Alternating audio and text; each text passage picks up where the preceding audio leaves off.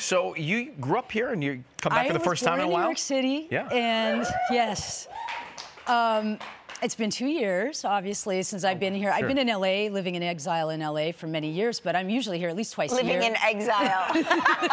And in the hills LA. of Hollywood. I love it. Right. Most of my family is here.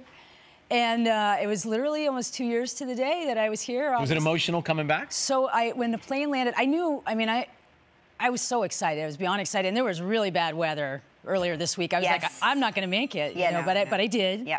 I landed in Newark, and about 3 minutes later, lightning struck the baggage carousel and the whole thing. I was like, I just made it. Yep. But I was really surprised at how emotional I was when the plane was landing, when I saw the city for the first time. It hit me, and I was that weird person flying alone who was crying, but that's okay. It was worth it. I think people are used to it now. Yeah. Everybody's crying on the plane.